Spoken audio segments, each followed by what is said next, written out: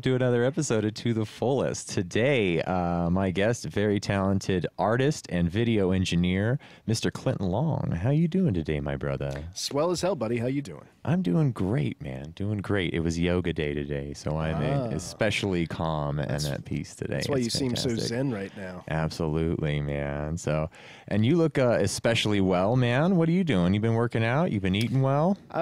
You know, I was working out there a lot, and then I think the pandemic depression kind of set in, and I took like, I don't know. The last day I have logged is June 24th, and I was working out like really hard every day until that point. And I'd lost 50 pounds, but I put 10 pounds back on, and I'm trying to get back into it.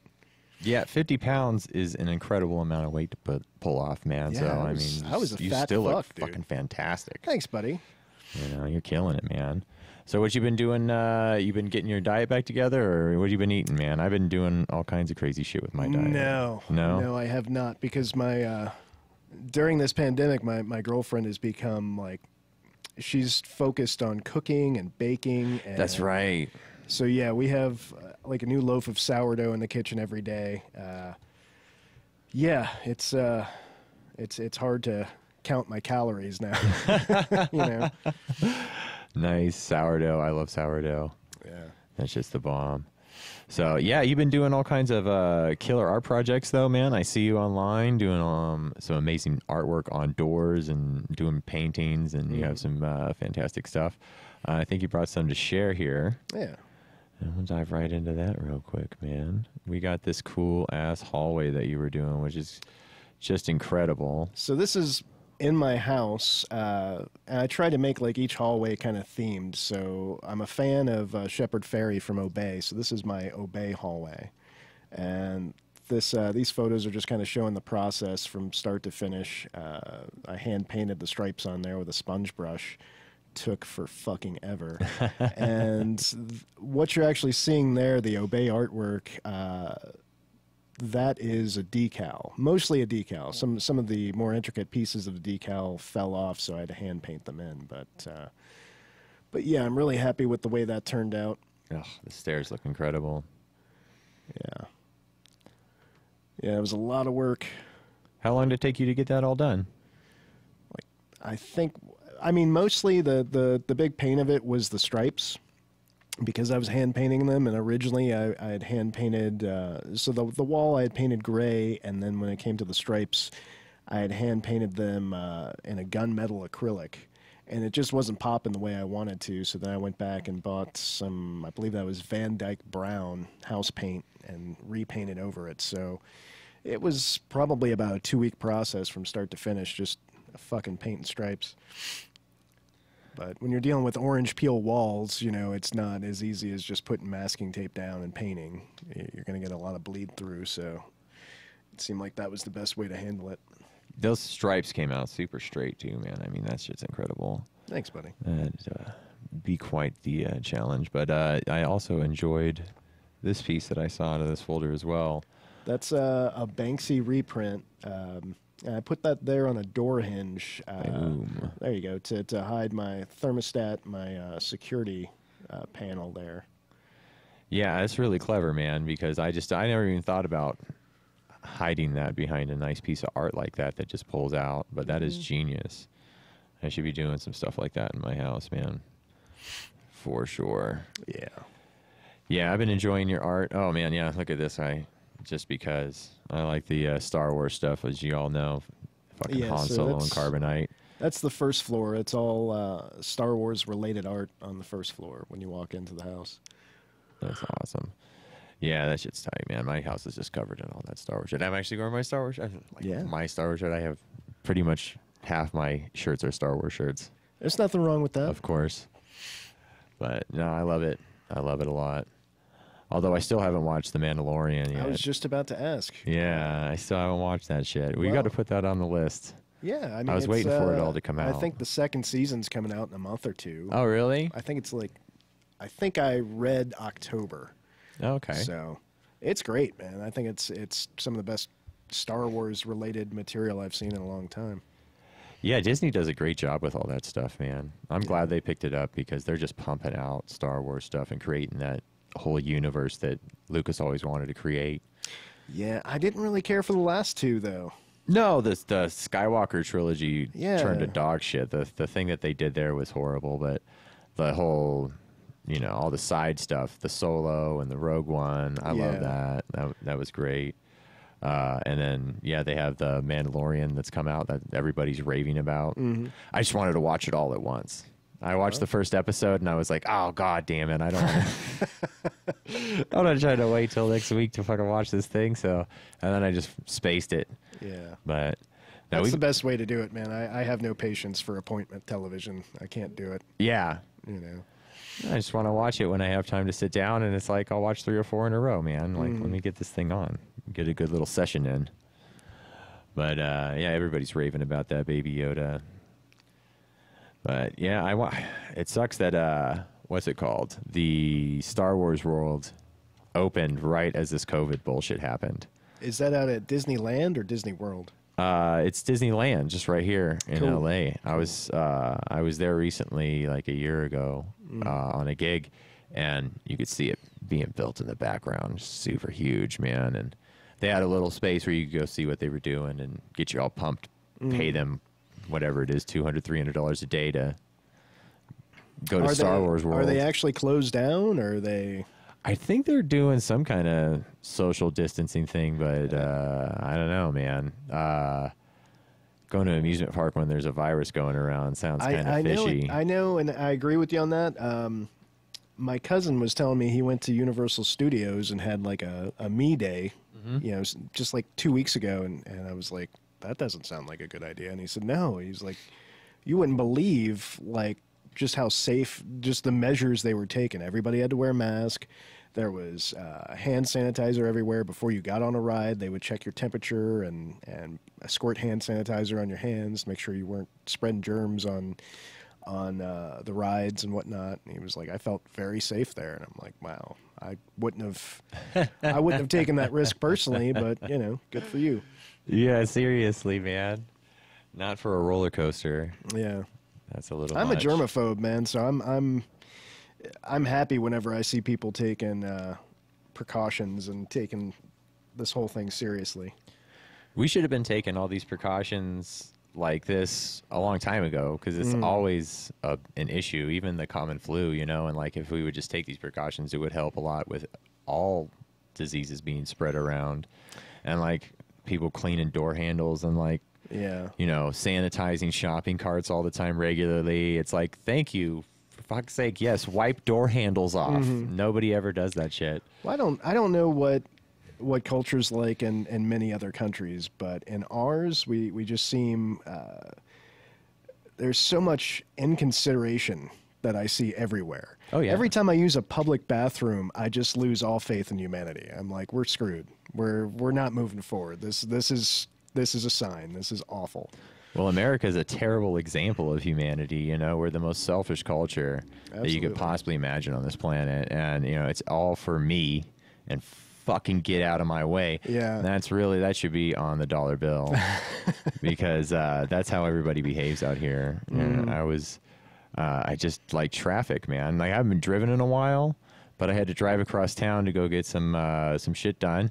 And people are insane. Yep. Like I'm doing the speed limit, cutting, you know, or signaling and changing lanes to get to my exit calmly, well beforehand.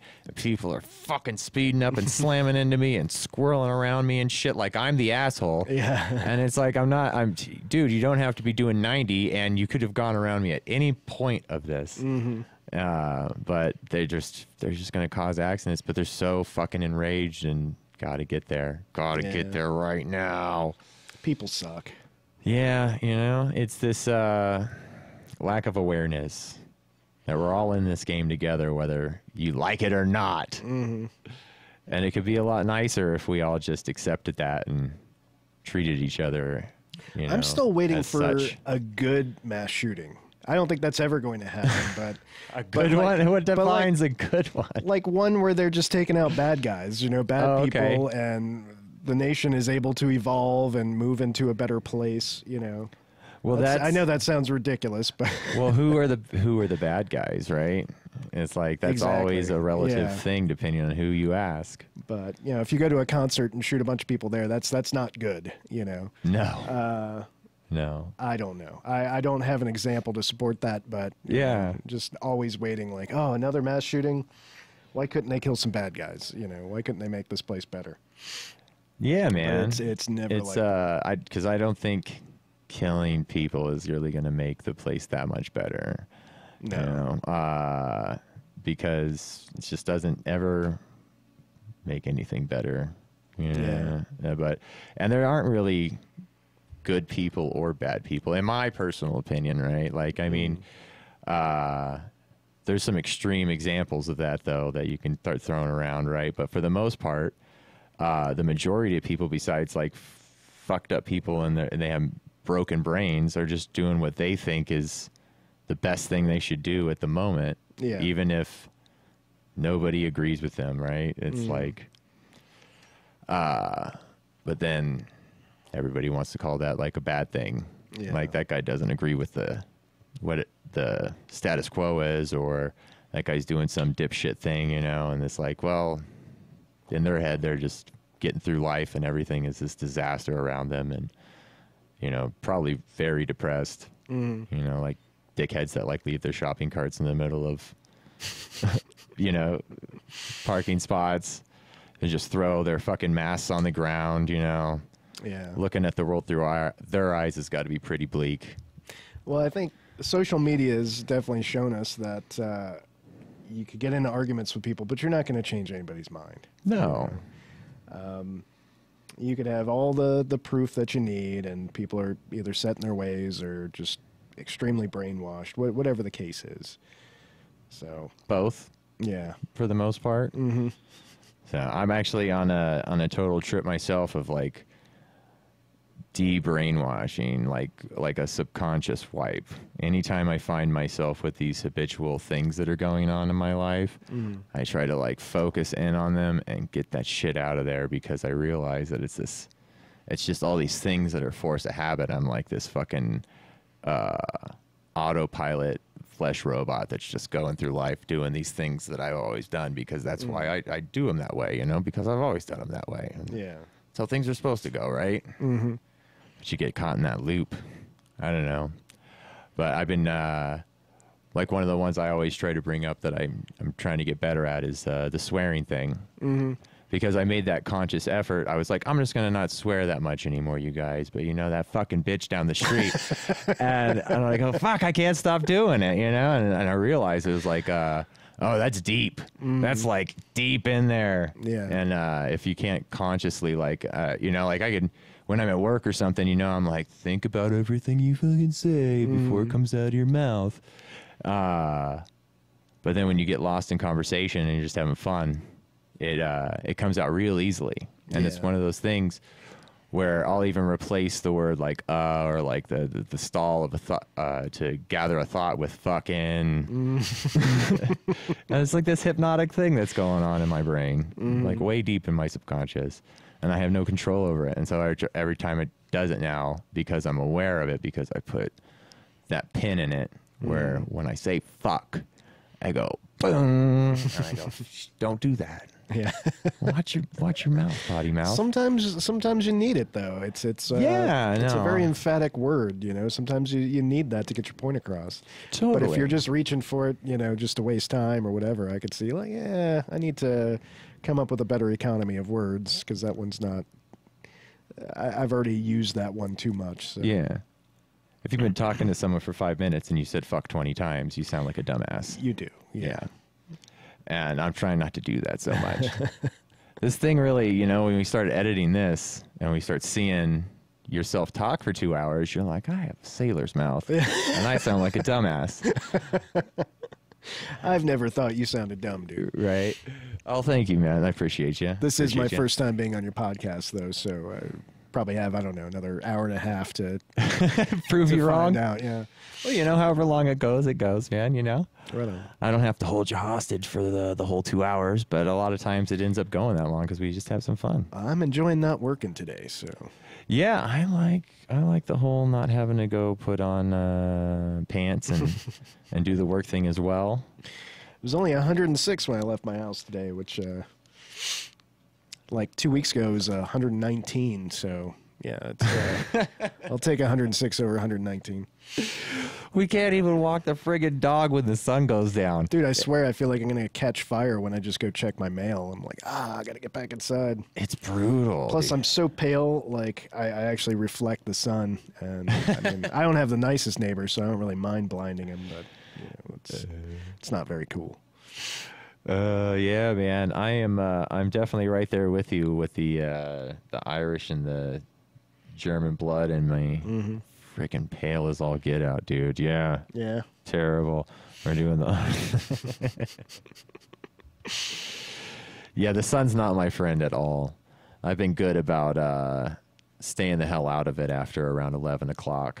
You know, like let that shit go down. You could be whiter, by the way. I don't want to be in any competitions to be the whitest person. No, me neither. That's not. Nobody wins that contest. No. You just get sunburned. Yeah. That's all that happens. That's freaking funny. Yeah, my whole damn life hiding from the sun. Same with my eyes, man. I have no melanin in my eyes, man. They're just like, I start tearing up hard when I go out in the sun if I don't got some thick shades on. It is my enemy, man. I love the sun too, but it wants to hurt me. Yeah. It wants to hurt me. Here's another cool thing that you did. I'm going to cut to some more of your art with this Bowie series because the Bowie series is tight. I love Bowie. So yeah, that is, I went up to a blueprint shop.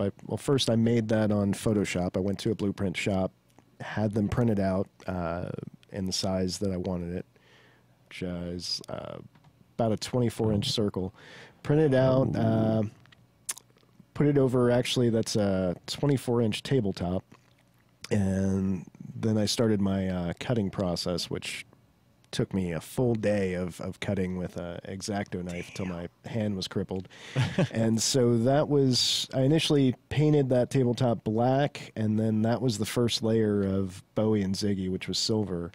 And then, so that's the second layer, which was all, which is the lettering and the circular part of it, which is all painted in desert rose gold. And I kind of like that, but I felt like I needed to do more. And especially the way Bowie was looking right there, he was looking more well-defined just with the black layer than Ziggy Stardust was. So I knew I had to do a couple more layers. So so that's the finished piece after epoxying it, before the epoxy cured. But yeah, and I think I'm going to do a couple more. Yeah, I made a big mistake there. When I was putting song titles in the background, I put Major Tom as one of the song titles, and that's not, up in the top left corner here. That's a lyric, but not a song title, because the actual song title is Space Odyssey. Yeah. I probably shouldn't point that out, but when and if I make another one, I'm going to amend that. Yeah, it counts. Anybody that's a hardcore Bowie fan would point that out pretty quickly. That's funny, man. Yeah, no, I guess I'm not a hardcore Bowie fan, although I do. I was like, oh, Major Tom, tight. Oh, Rebel. Well, I just like that's how it went in my brain. I'm not a huge Bowie fan myself. A friend of mine asked me if I could do a David Bowie mural in her house. And I said, yeah, I'd love to. So that was a design I came up with. And she was like, I don't really like those pictures in particular. And I said, okay, well, I do. And so I said, I'm going to do this myself for, a piece I could hang in my house, maybe sell. I don't know. So I still haven't gotten the right design together for her yet, but we'll see. There's no rush on it. The curse of the artist. You're like, well, I already saw it in my head. I gotta get it out now. I like what I've done here. I must broach this. So, yeah, that's one thing that really sucks about doing art is the subjectivity of it. It's like I could do something and really like it, I used to do graphics and whatnot for people, and the problem, like, I don't really have any formal training in that, you know, other than, you know, art classes or whatever, finding stuff on YouTube. But so I'd come up with some designs for people, and I'd give them way too many options. I think the rule of design is to give the client 3 options. I'd give them like 10, and they would always choose the one that I spent like 5 minutes on, that I had no pride in whatsoever. The one that I spent like 5 hours on. Oh, you're gonna love this. No, it's not really for me. I like this one. Like, really? Shit. So any kind of design work, it definitely has that that negative aspect to it, you know. Yeah, it's hard when you're making work, like your art, your work. Mm-hmm. I'm in the process right now of actually getting like a little design going for the show, and yeah, it's a process, man. You know, he's like, I thought you had chosen one. I remember you post on social media about it. Yeah, I had I posted, and then I like started building the website, and then like time passed without me thinking, and I was like, oh man, we need to get that logo going. And then yeah, I asked like a couple dudes, put a logo together, and still working on it. But the website's almost done. It's fucking quite a process to put together. With the podcast, it's like, you know, 30 pages of a website that you gotta write, you know, because every episode has a page and all that. Yeah.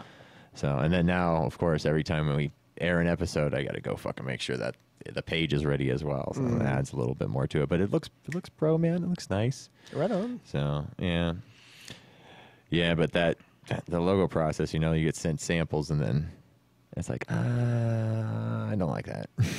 How is your what's the word, viewership been so far? Have you been getting good. a lot of people watching? Yeah, we get like 100 views an episode on That's average. cool. And then, you know, as time goes on, they start slowly climbing. So we're well on our way to our, like, it's 1,000 subscribers, 4,000 watch hours. Mm-hmm. So we're like at like the 12%, like the fucking arrow's starting to move, you know, like That's cool. Like as opposed to the slow climb of like trying to figure stuff out and get, you know, we got a system going, and yeah, we're excited to see it actually starting to fill up, and shit's in triple digits, and it's pretty cool, man. It's pretty cool. And we're getting, like I was saying, we're getting ready to do a lot of the auxiliary videos. So we're going out probably next weekend. And doing our first like official shoot with the yoga stuff that we're gonna do, and then we're also gonna do some like vegetarian cooking shit in the kitchen. That's cool. And some meditation stuff. Are you vegetarian? We actually just switched, so we're like kind of vegetarian, right? Like 5-6 nights a week, we're eating veggies, and I love it. Honestly, it is fantastic. It was like painless transition, but that's also because if I feel like having a burger, and like I went and got a bacon cheeseburger, you know, like I don't give a shit. Yeah. Trying to be healthy and everything, but at the same time, I don't want to. I'm living my life. Yeah, and so yeah, most of the time I'm just eating veggies though, and that, of course, that burger, you know, my stomach was like, even after a week or so, my stomach was like, burger and bacon and all that shit ain't sitting right, bro. I went vegetarian for a year, and for the most part, it wasn't that bad. The one thing I really missed was steak. Yeah. You know, every once in a while I was like, oh man, I could really, really go for like a New York strip right now. But for the most part, you know, enough recipes, there's enough substitutes out there. But at the time, I think too much soy was a concern we were having. You know, I didn't. Yeah. What I was reading was you could get quote unquote bitch tits from eating too much soy. The Like, estrogen. I don't want that. So. Yeah, we don't do any of the tofu or anything. We just straight up eat veggies and rice, and you know, I like what was yesterday? Yesterday was like oatmeal for breakfast, bagel for lunch, and some fresh fruit, and veggies and rice for dinner. What do we do for dinner? Yeah, veggies and rice. Right on. It's so easy to do. You chop up a zucchini and a squash, throw some peppers in that bitch, and You fry guys for like 10 minutes less. Are you guys growing all that now? We are trying. You Yeah, know, we 'cause got last time I was over here, I saw your backyard, and I was very impressed with how you have everything set up back there. Thank you. Yeah. Yeah. No, we're pulling some stuff out of the backyard for sure. It's just hot as balls out right now, so That it it is. is hurting. But we got some beets out of the backyard that we're geared up to put in a salad or whatever. And then we've been getting peppers. The peppers are the Right bomb. And like all our herbs, and we had some tomatoes. And it was the tomatoes came out really good. I was surprised. Like You've I figured been, they'd be dry. Partaking in the Hatch Green chili season? No, what's that? Hatch Green chilies, I guess, are in bloom, and so my girlfriend's been making Hatch Green chili sourdough, and she's just been getting order and order after order for it. Oh, And so, like every day, my house is smelling like roasted Hatch Green chilies. And I'm not complaining; it's a great smell. I dig it. But she's buying like 10 pounds at a time. We're running out of kitchen space for it all. what is it? We made hatch mac and cheese. Ooh, Make some hatch mac and cheese one day. Oh yeah, we did do some mac and cheese, I guess, with those. that's the best way to do it. Angela coming in, letting us know what's up, AJ in the house. taking pictures, making mac and cheese. Oh, by the way, am I getting an executive producer credit on this show? Or? Absolutely, absolutely. I'll roll credits at the end. It'll be maybe Angela. Cool. Yeah, that's exactly how it'll go, man. So, let's do another one of these things right here. We have some. I enjoy all the multimedia stuff that you brought with you. Thank you. So that's some friends of mine. They asked me to do some wood walls in their house. That's the after photo after I did the wood walls. And that's the Oh. before of their island. Oh yeah, the island. came out And like they asked that. me if I could do a herringbone. I said I'll try. So that's my very first herringbone. I think it came out pretty nice. Hell yeah, Pretty came happy out with it. nice. They're happy with it. That's what really matters. That's always the most important thing. But yeah, I've just been trying to keep busy doing stuff like this, man. It's Now this is the before of that wall, huh? yeah. But that's stuff I've been pretty passionate about. I'm not really passionate about the stuff we do in AV, but the Yeah. money's good, so kind of affords me the ability to go and do stuff like that. That's awesome. So trying to stay busy with it. Yeah, that's kind of how I feel too, man. It's like I really love the audio shit, right? But that freaking corporate work, man. It's not making rock concerts happen. No. And doing all kinds of cool shit like that, Like I do love flying big ass line arrays. Right It is on. nice. I don't mind having all that time to read a book. There you go. Actually, I was- really looking forward to this weekend. I don't know if you've heard the band Idols, but they're doing like No. a 3-day streaming from Abbey Road Studios. Oh, that's sick. So I bought all the tickets for that. And, they're a band I got turned on to maybe 2 months ago, and it's like all I've been listening to for 2 months. My girlfriend's hating it. Wish you would listen to something else. I'm like, but they really speak to my soul. That's what happens when you find a new band. Yeah. Just you fucking start getting into it, and you're like, I'm gonna listen to all their albums, and I'm gonna, start learning these songs and getting them in my brain, like my favorite bands are in there as well. Freaking, what is it, like Pantera? Growing up, I listened to so much freaking Pantera. You put one of those records on, it's like, oh, I remember this entire record all the way through. Mm-hmm. It's freaking ridiculous. Yeah, I was in a band in the late 90s. I sang, if you want to call it singing. It was more of like, yelling and shouting and screaming. But all of my band members worshipped Pantera. They would watch all the Pantera, VHS videos of all their concerts and whatnot and behind the scenes. And I was the one guy that was like, hey, guys, I'm really into The Cure. They were like, fuck you. Pantera is life. Like, all right. That's how it was growing up, man. Like Yeah. fucking Pantera was like on top of the metal pyramid. You know, and they were just infallible.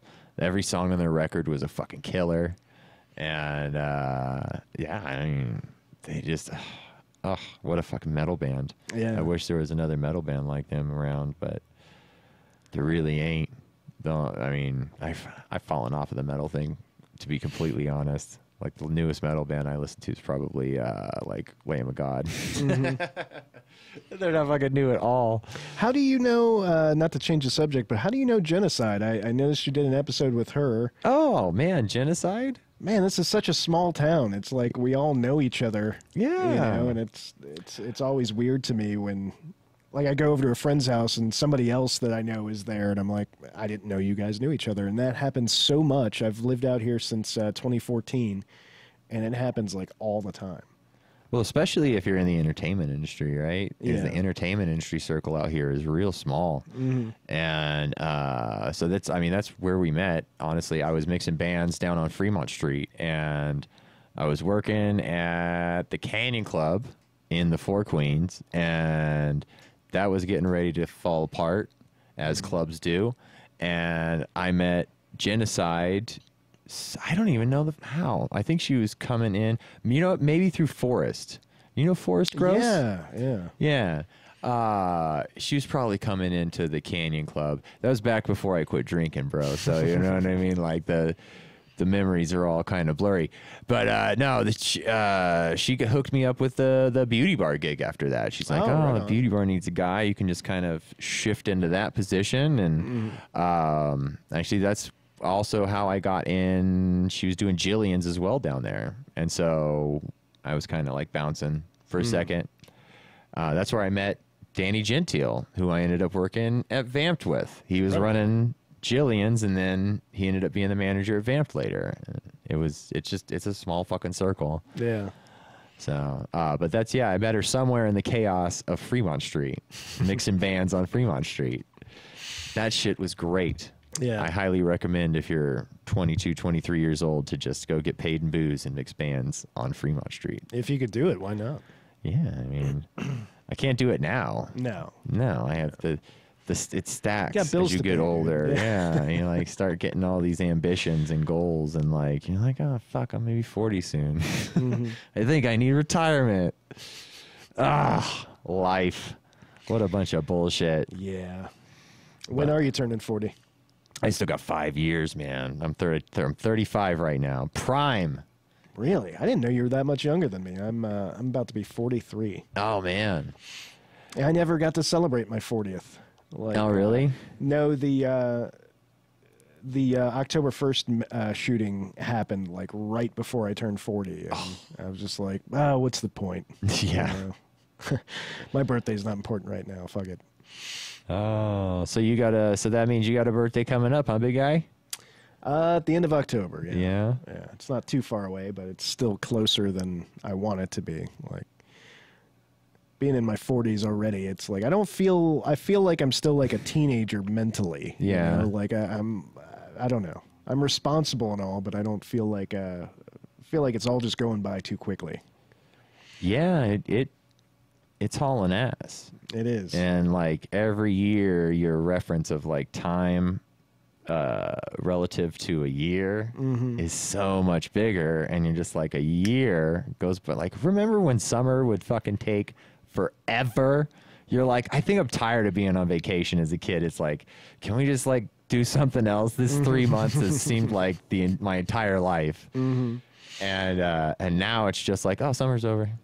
It just started getting hot, didn't it? Yeah. And then fuck, here comes September. You will not find me complaining about that. I was just talking to my mother about that last night. Oh, before you know it, you'll wish it was summer again. No, I won't. It's entirely too hot in Vegas to want for it to be like this. Like, I like having the windows open. I like springtime. I look forward to springtime, but summer, no. Even winter, like dead of winter out here in Vegas, is fantastic. Yeah, I can when I was working the nightclubs, right? I barbecue in my fucking backyard at like 4 a.m. after I get home from fucking running the club all night in the middle of winter, and it's like, it's not even bad. I love the climate, but I never had allergies until I moved to Vegas. Dude. And my allergies get real bad come like February. I'm just hating life. I'm right there with you, man. Like, my allergies kill me in the spring, dude. Like, and I never had allergies before I moved. I think that's a lot of people. My buddy Ray just got his allergies done, and the same thing is like we never had problems. We grew up in California, no issues, and then Vegas, like right when that wind fucking picks up, as the springtime's coming in, Yep. and then it just everything's pollinating and just getting blasted by the wind, and I think it's just this just dangerous cocktail of like every pollen you can possibly imagine just getting picked up in the air and smashed into your face by like 40-mile-an-hour winds. It's kind of ridiculous. Yeah, I have to take allergy medicine in the springtime for sure, just to leave the house, or I'm going to be a mess. Day. And Oh, yeah. sometimes my body will like get used to it, so I gotta go from Claritin to Zyrtec to Allegra. You know, I got like every kind of allergy medication on the market. I gotta stay stocked up on and kind of switch daily so that I don't get my body doesn't get too used to it, and then it just doesn't do anything. So it's That's not rough. fun. Yeah. That's rough, man. Yeah, it happened to, it happens to a lot of people too, man. I think it happened to my dad as well. He was just like, I don't know what's wrong. I just feel like shit. And he was just taking way too much stuff. And then the doctor's like, whoa, man, just stop taking all this shit. Here's one allergy pill. Yeah. And, you know, he's just doing like the Mucinex and the stomach stuff and like this headache stuff. And like, you know, he was dealing with all the symptoms, but he couldn't admit, because he's, you know, at 60, 68, turning 69 tomorrow, actually. Wow. And he couldn't admit that he had allergies because he never had them his whole life. You know, so that just wasn't clicking until he went to the doctor. And they're like, just take this one fucking allergy pill, man, and stop taking all the sinus relief and the fucking all the junk that you're putting in your body. It was making him worse, is what it was doing. Because then he's just getting all the side effects and mixing all this shit together. He was a fucking mess when he first moved out here. It's hilarious. Yeah, I need to go get an allergy test. But I checked into it, and it was I'm insured, but it was still gonna cost me $2,500 out of pocket. I'm like, What? no, I'm not paying that. Jeez Louise, man. I'll deal with the headaches and the water coming out of my face. I'm fortunate, man. I can just go get the generic, like, store brand, whatever, allergy pill, antihistamine, and I'll take that in the springtime, and I'm all right. Right on. And as long as I do it in the spring, I don't really have problems the rest of the year. So it's just that spring fucks me up really bad. It's got to be brutal for you, like the springtime especially. Yeah. Yeah, man. I think we've kind of covered allergies. Allergies indeed. Anybody watching this is like, I can't believe they've been fucking talking about allergies for 20 minutes now. This is some bullshit. Oh, I don't know if it was 20 minutes, but check this out. We got some cool ass mashup art. The walking cobra. Yeah, so I love mashup art. I've been, trying to when it comes to stuff I want to spend my time on, I have no interest in painting a guy fishing on a lake around a mountain. That doesn't speak to me. But doing stuff like this where it's mashing up characters, heroes, or anything like that. So I originally painted Walken from his famous Saturday Night Live sketch of what was he playing? Bruce Dickinson.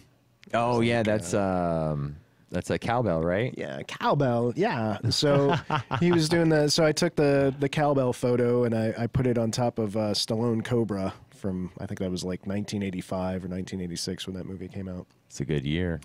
And I was like, that's kind of a cool concept. I don't know if anybody else would be interested in it, but as far as something going on the wall in my garage. So that's another mashup. I took some of the original art from Army of Darkness, where he's got his arms up, and I changed it around. I changed the chainsaw. I actually redid his whole right arm, and I gave him the Punisher logo and changed his head around and all. But I thought that was a cool concept because I love Evil Dead and I love the Punisher. So there's probably other people out there that like that shit too. That's a good mashup. I like that one. And that's a mashup of Baby Yoda and Spike from Gremlins. Oh, is that what that is? Yeah. I was trying to figure out what the hell's going on. It's Gremlins. That's perfect. Of course, Gremlins. So that's that's kind of my first actual art piece that I did a month ago, which was a mashup of the Black Flag logo and the album artwork from Joy Division's Unknown Pleasures, which is a popular artwork that you just see everywhere and mashed up with everything. But And Perfect. that's actually a triple mashup between Deadpool, Say Anything, and Transformers.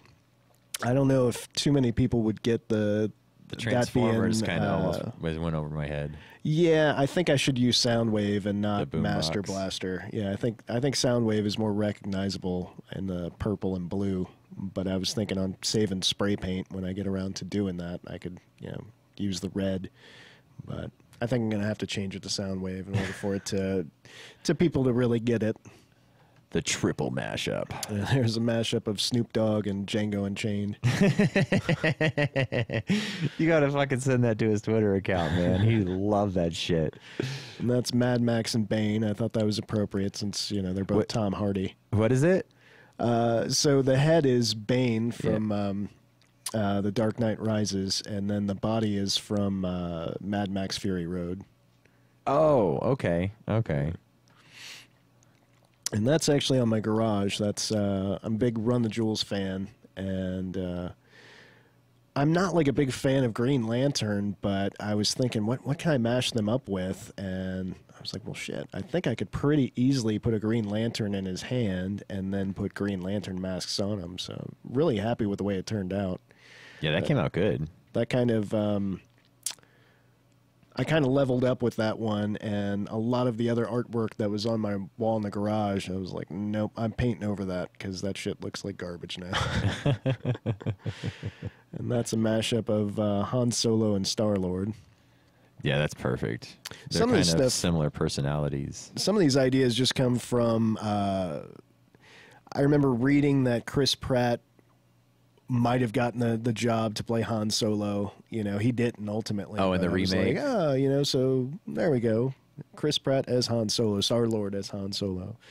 He would have been a Some good of this Han stuff's Solo. goofy, Yeah, I think so. I wasn't really happy with that Solo movie personally.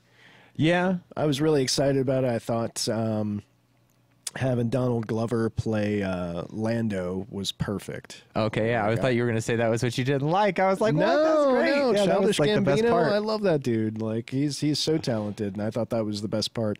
One of my friends has always been in love with Han Solo, and remember going to the movies with her, and they had the commercial for the trailer for Solo, and she was like, "That's not my Solo." Oh. That's not my Solo. I hate that guy. Who is that guy, anyways? I don't think I've seen him in anything else. Yeah, but he kind of looks like Harrison Ford a little bit. And, I haven't seen him in anything else that I can think of. Yeah. Yeah. But they set it up for a second one. It seems like they were going to try to. I don't know if they're gonna. I didn't hate it. It just. Yeah. I liked don't know. It was one of those movies where I watched it and it was like, okay, that happened. It wasn't anything that I want to watch again, or didn't really have replay value for me. Yeah, freaking. I haven't watched the trilogy ones again either, man. Like the episode 9. Oh, I noticed it was on Disney Plus, and I was just like, nah. I was don't really care. disappointed with episode 9. That's the Rise of Skywalker, right? That's the last one they made. Yeah. Yeah, I didn't. And I had a long conversation with somebody about this, and they were telling me that they just didn't have a plan for this trilogy. They kind of left it up to the directors to do their own thing, Which is terrible. It really shows, when you watch that trilogy. Like, I liked episode 7. Just for nostalgic reasons, seeing Han Solo. That's all episode 7 after was 30 years. nostalgia, It was just right? nostalgia, but it hit all the right notes for me personally. I'm not. Yeah. I don't overanalyze things. I try to watch stuff just to enjoy it. I'm not a big critic, but a lot of people hated episode 8. I didn't hate it, but it didn't really resonate with me. I didn't. I watched it again, and I was like, that happened. They were scrambling to put some kind of storyline and add what the fuck's the word I'm looking for? Consistency across the board, right? They were just like, well, we got to make some kind of trilogy out of this piece of shit that we set up with the Happy Days reunion special, like the South Park guys called it. The thing I liked about episode 8 was the way it ended. It opened up that universe. It was showing you you're seeing this kid just sweeping up a mess, but he's using the Force with the broom, and it was like, oh, now they're finally showing like the Force could like be with anybody, really, and it wasn't just centralized around this family. And I think that franchise desperately has needed to get away from that family, the Skywalker family, and saga. it's just like, all right, we're done with that. Let's explore, let's open up this universe and really explore it, because. If you've played like any of the video games over the years, some of the video games, The Force Unleashed, that was like the best Star Wars story ever, and I was like, I really enjoyed that. I know some people that are really like into the Clone Wars and stuff like that, and they really get a... Was The Force Unleashed the one where you were Vader's apprentice? Yeah. Yeah. I got to play that one again. I think it held up too, man. The last time I played it, because that game's probably 10 years old now. Yeah, it's a really old one. Yeah. You know what I have is the new Jedi Knights one that just came out before the fucking plague hit. And I totally forgot I had that sitting here until we started having this conversation. If it's the one I'm thinking about, I played it for a couple days and never went back to it. Yeah, that's what happened to me too, right? I was like, I got into it for a second, and it started off cool. It was kind of like the format of it reminded me of the Uncharted video games on PlayStation. Totally. But I was getting the parts that were just ridiculously hard, or I couldn't figure out what to do without consulting YouTube, and then I'm like, well, fuck this. I'm just going to lend this game to somebody else that might enjoy it. That's funny. Yeah, there was some hard parts in that game for sure, man. Mm-hmm. I kind of got lost. I must have picked up another game or something and got distracted off of that one. Or maybe you've just been doing this. I have been. You know what? That's, I think, what happened is this happened. And then I was just like, fucking video games. Who got time for video games when I have all this shit to do? Yeah. So, yeah, there was actually a point when I logged back on. It had been months since I had signed on to my Xbox account because this was happening. And it was just like, we had finally gotten to the point where we were like, oh, I think we know what we're doing. Like, we have a system and we can set this up and tear it down.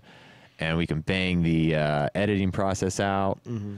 And we were just like, oh. And there was like this big relief, like around episode 15, 16, I'd say. Mm-hmm.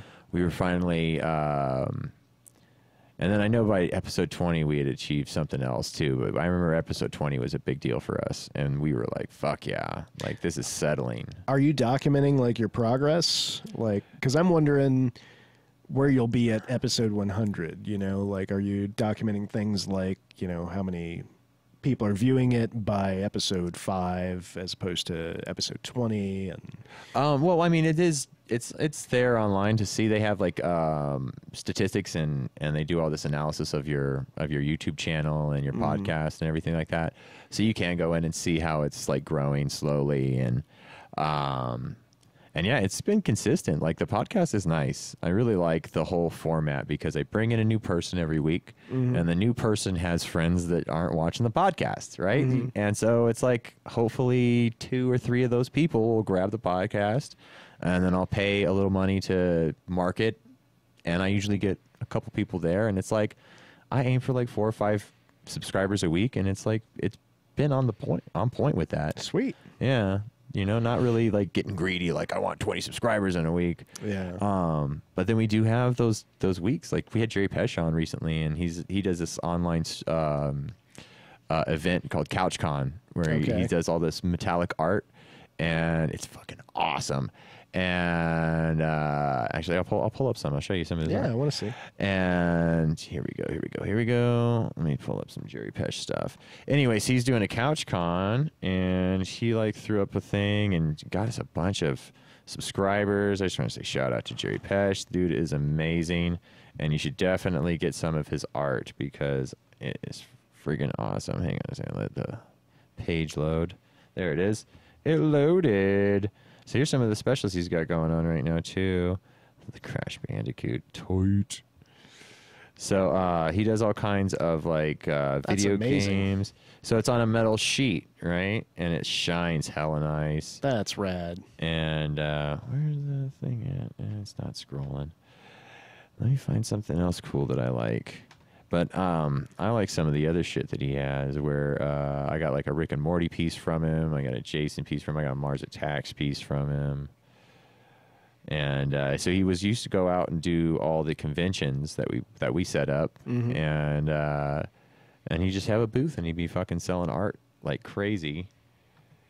And then, the fucking COVID happened and he started doing this online show. These are all signed. Let me go to his Insta. So that was something I wanted to ask you. Was podcasting an interest you had before the pandemic, or was this something that you were like, yeah, I'll do this?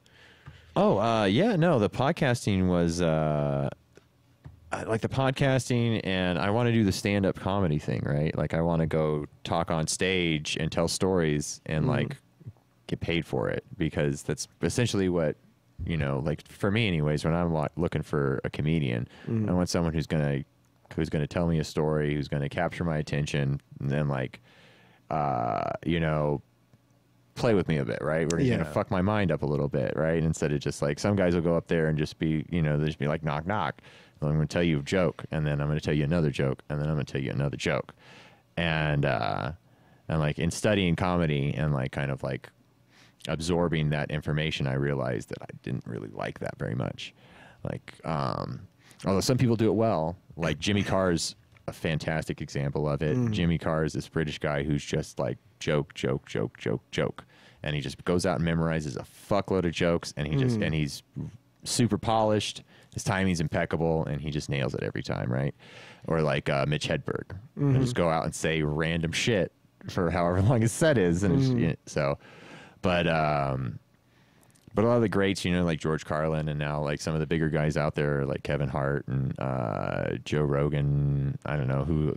He's really. I've Daniel always Tosh. They're all up there telling you a story, and then throwing punchlines into the story and like hooking it, and I love that. I've always really loved Henry Rollins.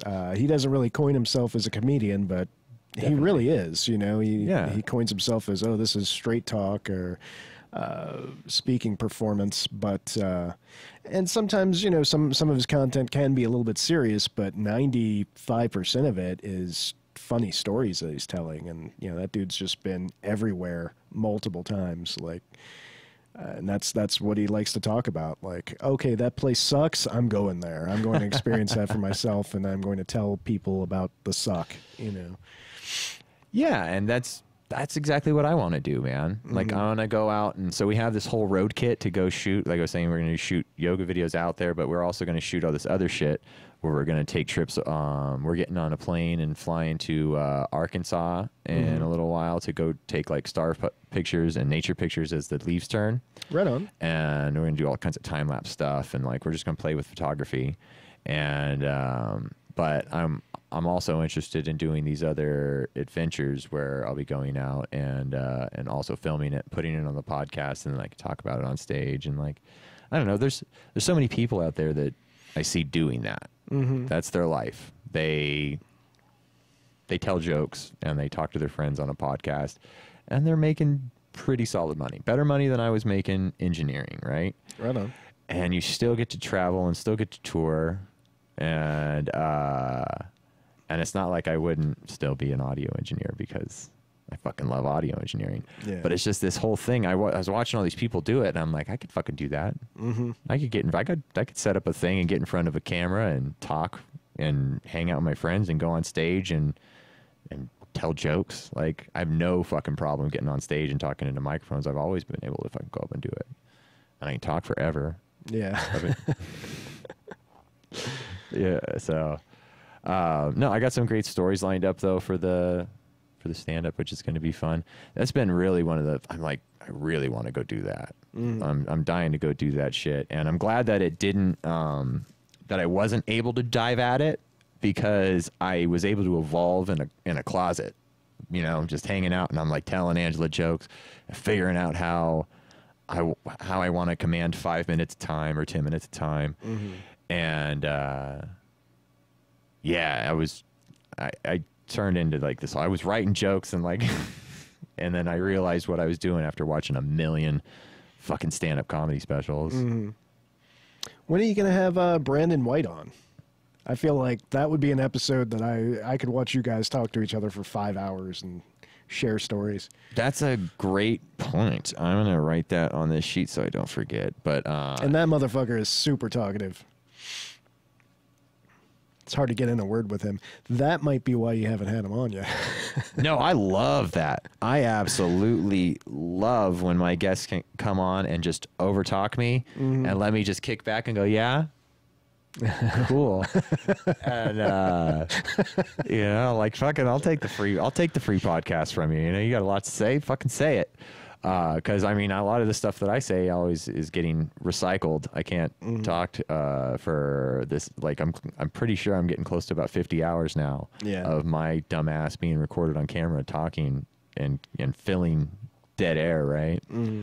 So I've definitely been repeating myself. I'm sure of it. But I've been reading a lot of books, right? And I've been trying to like fill my brain with interesting shit to say, and trying to open my mind to a very like centrist, not hard leaning in any direction view of the world,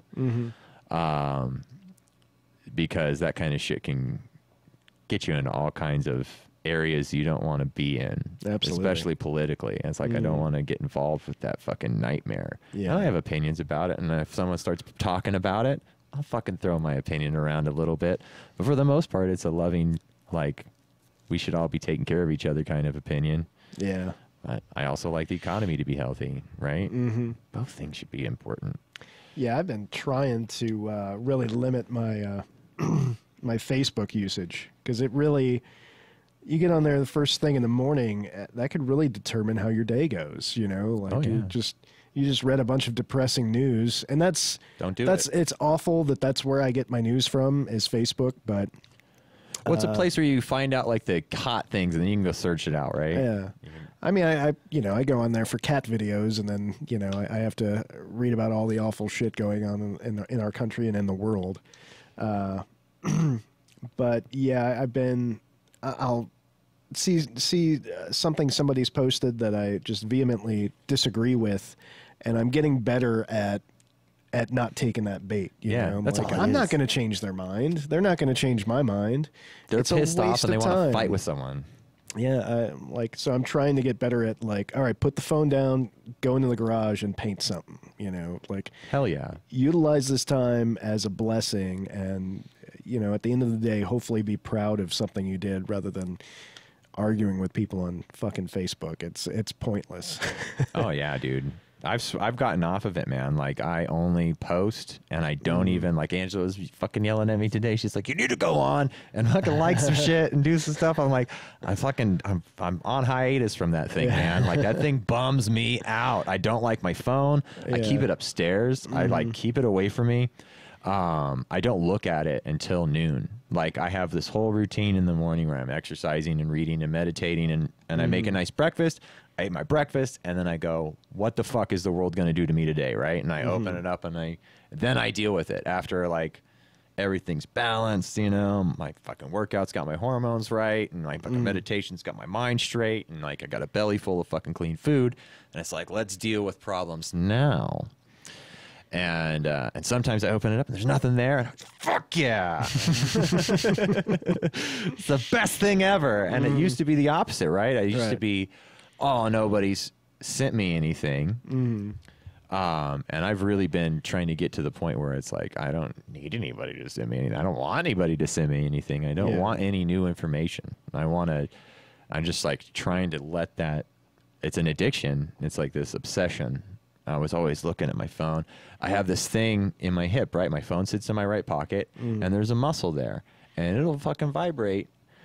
And it happens every once in a while, right? And it's like, oh, is that my phone? It's like, no, your phone's upstairs, but you still have ghost phone in your pocket because you're like obsessed with it, and you're thinking about it all the time. It's this nasty addiction. I was getting this bad pain, like, in my hip. I used to wear keep my phone in my right pocket, and I would only notice it at work. And it was like, we'd be getting up to go to our lunch break or something. I'd stand up and I just couldn't walk right for, like, 50 feet until, like, things finally settled. And I finally realized I wasn't getting that pain if I was at home. What was I doing differently? It couldn't just be banquet chairs I was sitting in. It had to be. So I did a little research, and it was my cell phone. And so now I wear it in my back pocket. I don't have that hip pain anymore.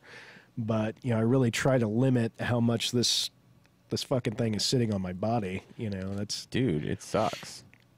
Yeah. It's a big brick sitting in your pocket that is awkward, and like it doesn't sit right in your pants, man. And then it's like fucking all kinds of power and signals coming in and out of it all. Who knows all the time. We don't know what that's doing. Yeah, you know, the negative effects it's having on our bodies. Yeah, I remember reading about that like middle school science experiment that these little girls did, and it was they took a bowl of rice and they set it out like in their kitchen. They took another bowl and they set it right next to their internet router, and the bowl that was sitting next to their internet router became black in like a day, and the one that was sitting in the kitchen looked healthy and delicious like for a week later. So yeah, I'll try that out. I'll go put one next to my router. I have no idea what all this stuff, and it's like I need it, man. I need my Netflix, and I'm kind of a media junkie, you know, when I give myself time to be. Yeah, it can. That's another one we've been fucking with, man. Is not turning the TV on till the sun's going down, and like after 6 o'clock, like do something else with your time, because we were super, like, first thing in the morning like zombies. We'd wake up, turn that TV on, and we don't even know why, but we're looking for something to fucking watch, and it's like, don't do like just leave that alone, and then we just like let the silence be for a little while, and then all of a sudden you're like, oh, it's not even a big deal to like not have the TV on. It's these the breaking of these hypnotic suggestions and these subconscious behaviors, like I was saying earlier, that I've been really focusing on in my world, man, because I'd turn it on first thing in the morning and I'd watch all day long until I have to have it on to go to sleep. It was like I need it. Like I need that sound. I don't really turn it on until like dinner time. Oh, see, you nice. know, that's usually when, and 9 times out of 10, I can't make the decision on what to watch. So we usually just put on Letterkenny and watch it for the 12th time. You know, I'm not complaining. Love that show. Yeah, that show's fantastic. Those guys are amazing writers. I love when they just spit shit off as fast as they can, or they do the alphabet in the beginning of the show. Yeah. You gotta watch it with the subtitles. Oh, you have to. Yeah, you catch everything. Yeah. Which has really got me to, I keep the subtitles on for everything now, and now I don't. Oh, yeah. You know, too many of my friends you try to watch something with and they talk the entire time, you know, and so I try to tune them out and pay attention to the subtitles so I know what's going on, and then I don't get pissed off either. Yeah, I can't hear shit, like from being an audio engineer, and like I don't want to crank the TV up to where it's like, oh, I can totally tell what's going on, because now we're in the theater, you know. Now it's like, and I can feel it. It's like I don't have to fucking have the TV up that loud. So I'm always subtitles guy. I love it. And then you watch anime, and it like just automatically is like, yeah, of course the subtitles are always on, so it doesn't even bother me anymore. Not that it really ever did. I mean, I watched all 350 episodes of Bleach with subtitles in Japanese. Damn. It's the only way to watch it. I love my subtitles, man. They are nice.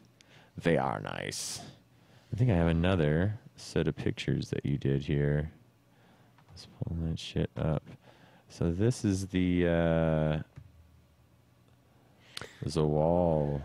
That's what my garage mural's looking like now. So I think I was talking about earlier, after I did Run the Lanterns, I kind of leveled up a bit, and so I went back and just painted white over all the other characters on the wall. Oh, I think, yeah, here's the other character you were saying. Yeah. Here's your Letterkenny Wolverine I love. And so those are all supposed to be mashups. I hadn't, so up in the left-hand corner, upper left-hand, is Shaun of the Dead, but Who? Simon Pegg's Shaun of the Dead. Yeah. So that's an image from that, but I had yet to mash him up. I was going to turn the bat into Negan's bat from The Walking Dead, so he'd be properly mashed up. Oh, okay. Army of Darkness Ash there, he's got the Punisher logo on his chest like the other one. And then below him is Wayne from Letterkenny, and I changed him up to make him Wolverine, which I was kind of trying to start somebody else actually had started a petition to have Jared Kiso, basically in line to play for that role, and That'd be awesome. And so I put that artwork up on social media on Letterkenny fan site, and some people love it, some people hate it. I had never put up something that got so many comments, and like it seemed like half of them people didn't get it because I guess they weren't into X-Men or Wolverine. And so I'd explain it to them, and they still wouldn't get it, and because the artwork that I'd posted had, I'd changed the saying around a little bit. So on Letterkenny, Wayne says, your spare parts aren't you, bud? Yeah. And so for the mashup, I put your spare parts aren't you, bub? Of Because course. Wolverine says bub. And so you got people like, it's Bud, not Bub. I'm like, oh, fuck, you don't get it. And so I'd post pictures of Wolverine saying that. He's They got still didn't friggin' get it. Wolverine claws. And then there's people arguing, well, he's too tall. Well, he's actually like 3 inches shorter than Hugh Jackman. And, we've got special effects. They can make, the Hobbits in the Lord of the Rings movies weren't really 3 feet tall. Gandalf wasn't really 10 feet tall. They could scale people up. They could fix that. Well, he's too chubby, and then then you post a picture where he's actually got a six pack abs, and he's got a good friggin' build. ripped. Yeah, he's ripped. Really, he's too chubby here? Seriously, no. He's what's his name in He's the Canadian. He's fucking perfect to play Wolverine. the hockey team, my right? opinion. Shorzy. He's Yeah. Shorzy, Yeah, he's right? also You never see his Shorzy. face, but you Yeah. always see him from behind. He's always working out, doing some ridiculous posture. The dude's Yeah. fucking jacked. Yeah. Personally, I think he'd make an awesome Wolverine. I'd love to see that. Let me push that button again. Push the Bam! button again. So yeah, there's him. Mashed up Captain America with Watchmen. Kind of made him Captain Watchmen. That shit's tight. Samuel Jackson. I gave him a Men in Black gun, so he's mashed up. And then to the right of Samuel Jackson, I've got Henry Rollins. And originally that was a stencil that somebody else had posted online that I kind of stole. And I just put the Joy Division Unknown Pleasures on the background of the black flag there. And then up above him is Bruce Lee, and I forget the name of the necklace, but I was basically turning Bruce Lee into Doctor Strange. I hadn't finished that yet, but yeah, after I did Run the Lanterns, I was like, I could do better. I'm still interested in those ideas, but And then you were like, boom! yeah, I could do them better. Yeah. Only the good stuff. I wish I could do that with my tattoos. Well, you could probably get what tattoos do you have that you don't like? No, I love all my tattoos, man. I'm just joking. When I was a kid, right? I ran out and got as many as I freaking could real fast, and we made a tattoo gun and started tattooing each other, and yeah, we did a bunch of dumb shit. But they're all memories now, right? They're all. Well, some people, I think they just. I don't know. I take tattoos very seriously. Like, that's something I don't just jump into. I put a lot of thought in it. Like, this is going to be on my body for the rest of my life. And years ago, I dated some girl that every Friday the 13th, she would just go and get as many $13 tattoos, and she's just covered in them. And I'm like, do these mean anything to you? No. I'm like, that's on your body forever. Like, it's cool. Like, I'm all about bargains, but if you're going to put something on your body for the rest of your life, it should mean something to you. It's not just like, oh, it was cost me $13. Look at that. It's a fucking scorpion. Are you a Scorpio? No. All right. Well. Yeah, like all my tattoos are done by friends. Like everybody I know who did every single piece personally, and yeah, that's a important part of it to That's me awesome. as well. And then, but I always have like when I first got a couple tattoos, and I was just like, oh, it didn't come out the way I thought it was going to come out. It was like one of the things where you realize that art is like a translation through a human body. Like, take a picture and then it translates through this person onto your skin, and it becomes a piece of art. It's not a stamp. Yeah. And it's like, that's what art is, dummy. Like, it's this translation through the human body. And so I stopped picking my pieces until day of. I was like, I had an idea of what I want, right? Or like on my back, I have this kiss piece. My buddy wanted to do a bunch of portraits, and so he's doing it all on my back, and we finished the fucking piece. at least all 4 faces. But we don't pick the face out until the day of the tattoo. And the thing we find that day that works, you know, it's all like 70s Kiss. It's not the new looking Kisses. They all look, it's great. I love it. Are they still around? Fuck yeah. I thought I read years ago that Gene Simmons passed away. Is he still? No. He's still kicking. Gene's immortal. Good for He's him. a demon. He can't die. He's got so much friggin' money. I'm sure he's doing all kinds of crazy Mel Gibson shit to keep himself alive longer. But no, they're still alive. They're still technically on tour right now. What is crazy Mel Gibson shit to keep yourself alive? Oh, no, he goes to like Mexico with his dad, and he gets all this stem cell injections done. Oh, right. Yeah, to like keep his body young, because you can't really do. I mean, you can, but not the way he does it, I guess, or something. Or maybe it's just cheaper in Mexico. I don't know why he goes to Mexico. I think everything's cheaper. Probably in the Mexico. laws are starting to change, but not fast enough for that kind of stuff to where it's like he wants to stay alive longer.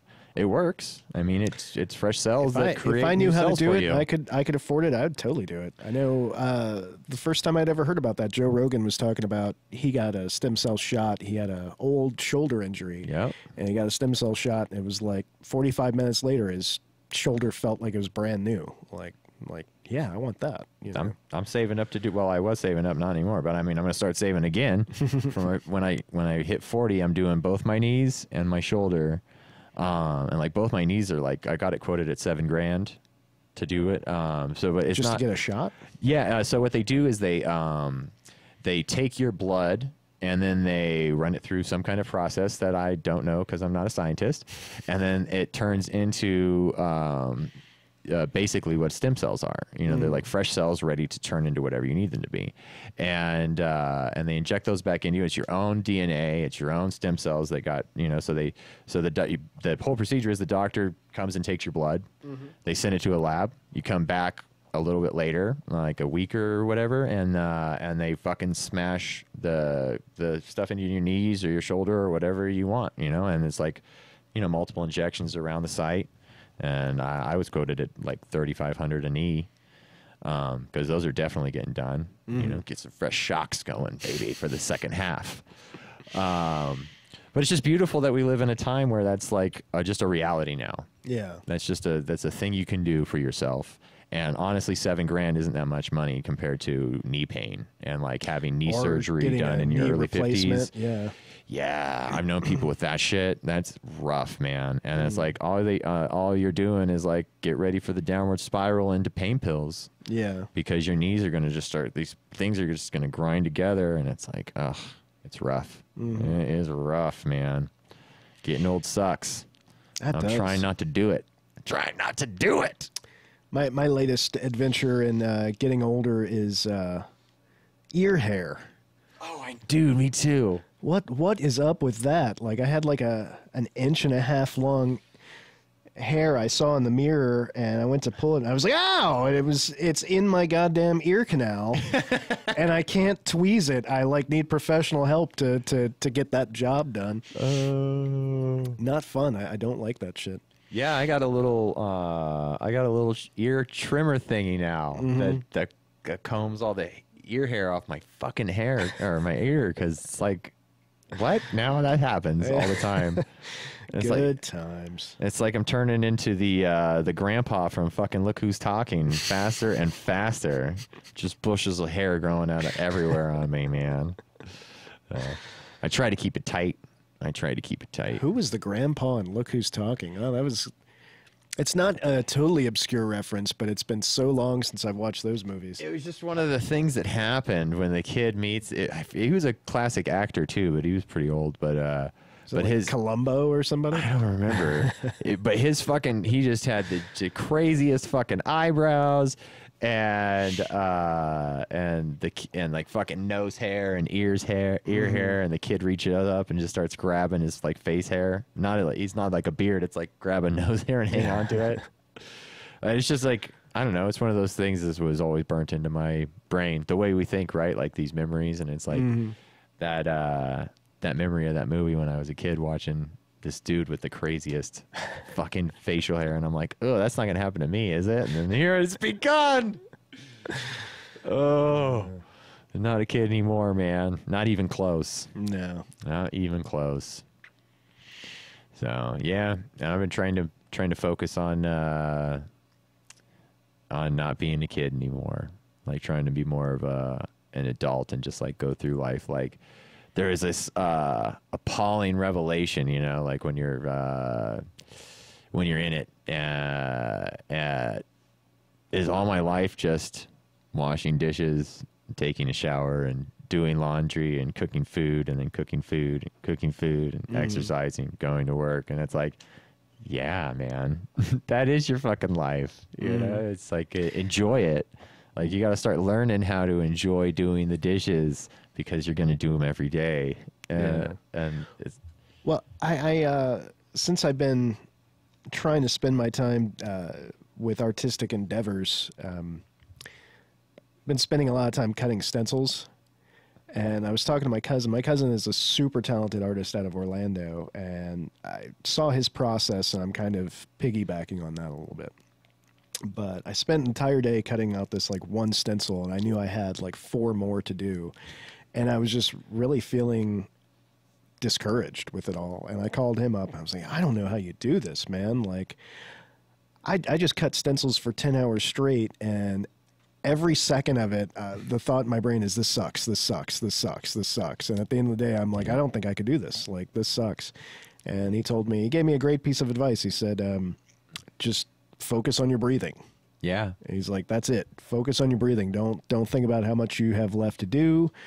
Just focus on your breathing, and it'll all go by. And so the next day I got back to stenciling, and I was just focusing on my breathing, and he was absolutely right. You know, I was like, I wasn't sitting there going, this sucks, this sucks, this sucks, this sucks, this sucks. I can't do this. This sucks. So, Yeah, that internal monologue, man, that'll get you every time. yeah. So I guess that could be applied to doing dishes. You'd be applied to doing everything, man. Yeah. I've even been going back through on my recall, right, where like Angela put on a high school movie, and I go, fucking high school sucked. I hated high school. I don't want to watch this high school movie. And I go, you're not allowed to say that anymore. High school didn't suck. High school was great.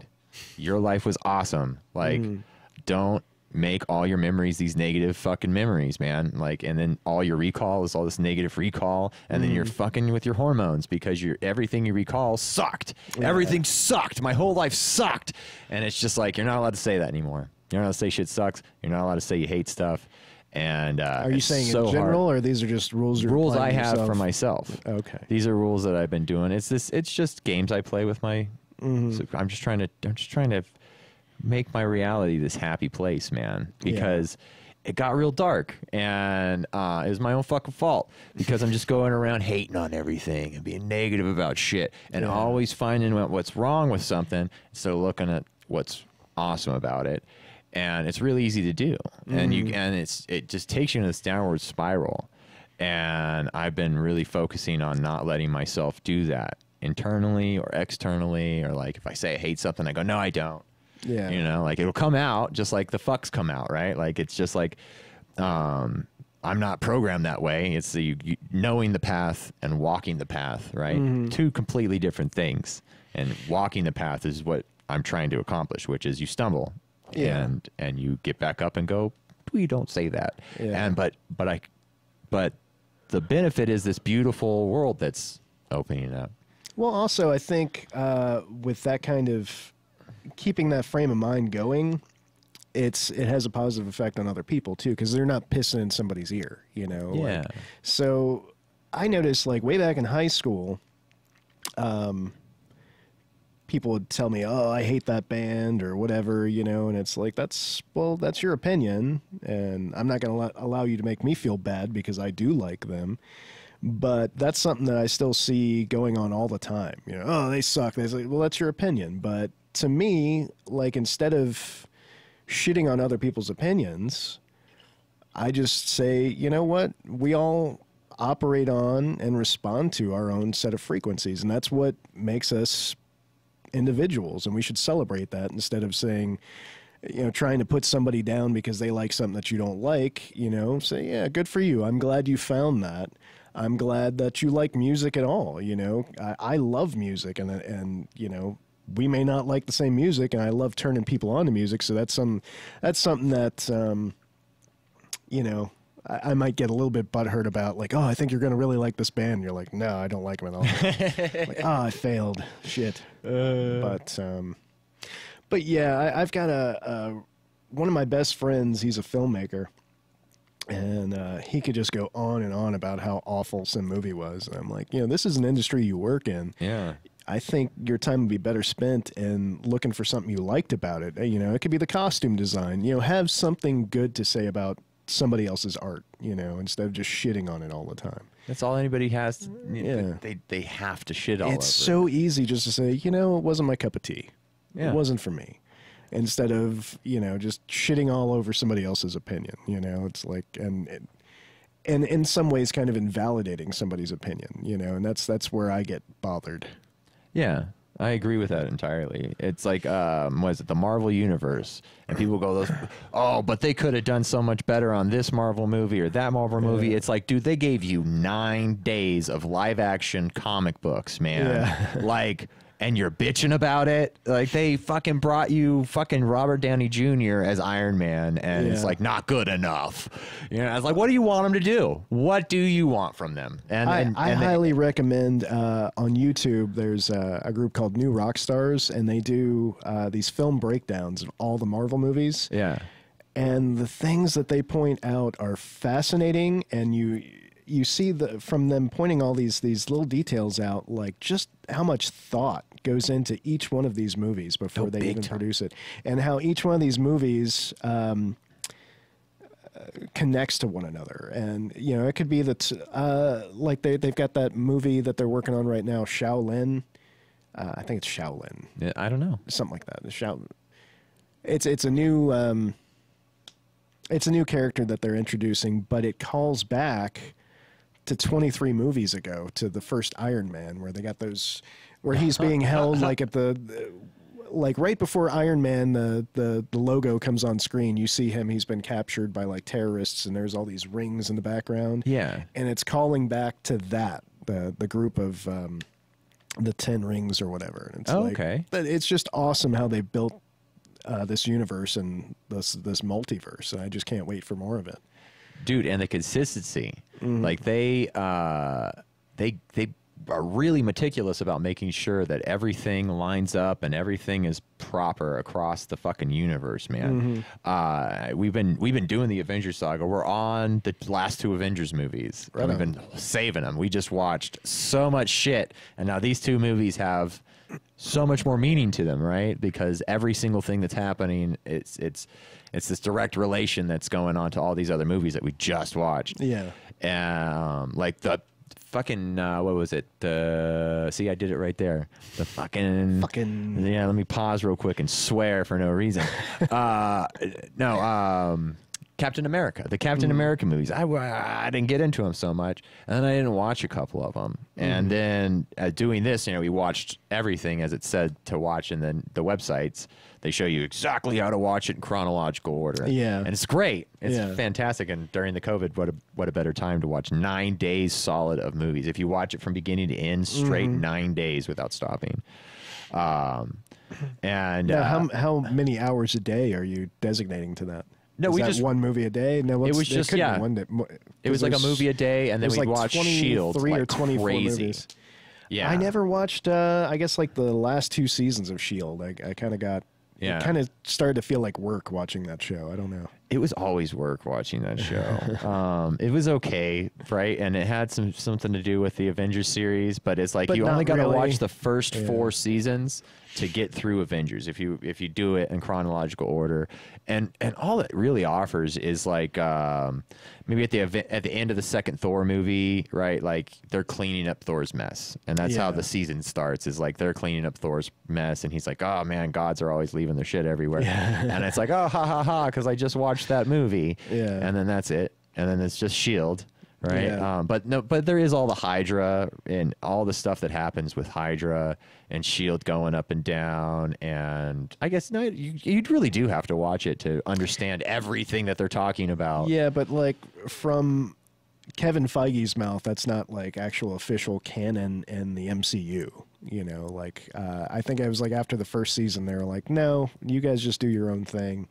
And so I think the people involved in Shield were trying to, you know, keep the events from the movies in their world, but the filmmakers weren't, you know, Tying the they films didn't to give the a Shield. shit about Shield and what happened on that TV show. Oh.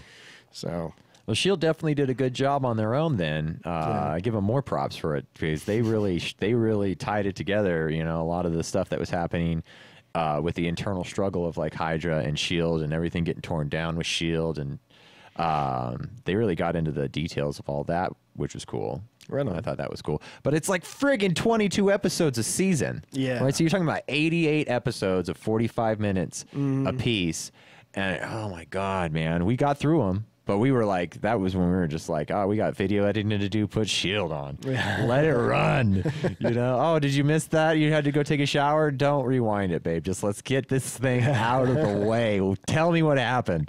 You know, because it's oh man, it was long. 22 episodes a season's a lot. And I was really glad to finish it. But the end of season 4 was tight. I was Yeah. stoked about the end of season 4.